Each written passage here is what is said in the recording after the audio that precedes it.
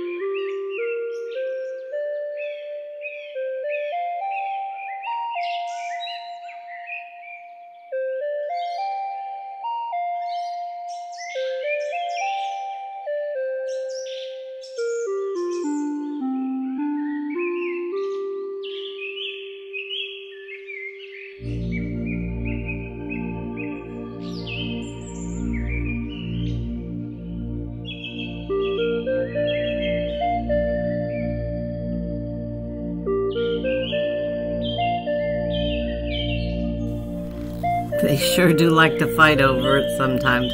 Guess I make the best juice in town.